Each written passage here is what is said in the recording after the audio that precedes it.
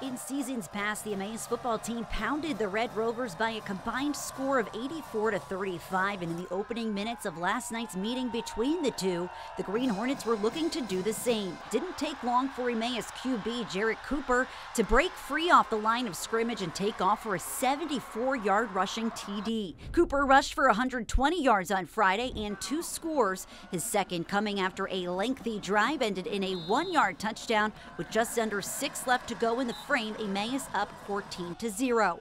The Red Rovers were successfully contained until the following drive, where they marched 70 yards down the field. Will Day had 23 carries in the game, quite a few coming off this possession. One he finishes with 6 from 2 yards out. Easton's comeback would continue. Will Day also continuing to run the rock. He racked up 156 rushing yards, but on the receiving end of this one.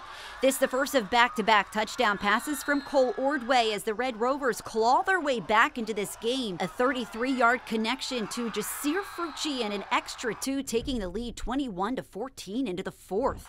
Hornets' Riley Bechtel gets his squad down to the 1, and despite several penalties pushing them back, it's Sam Stefan catching the 6-yard score to tie the game yet again at 21 apiece.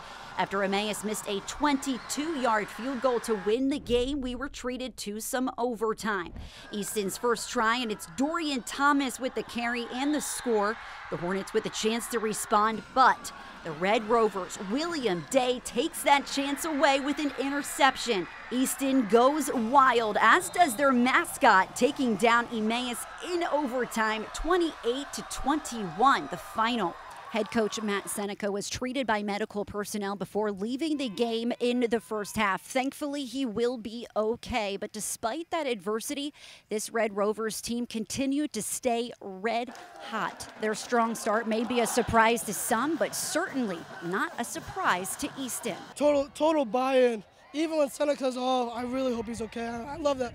I love that man to death. Thank God to my D-line. I can't do nothing without them and my linebackers. No, we're not surprised because for us it started January 3rd at 5:30 in the morning. Our backs are against the wall. It shows tremendous heart. It shows to handle adversity. And that's the culture here, and we did that for Coach Seneca. That was for Matt. We love you, Seneca. At EPSD Stadium, I'm Gwen Begley for SEN.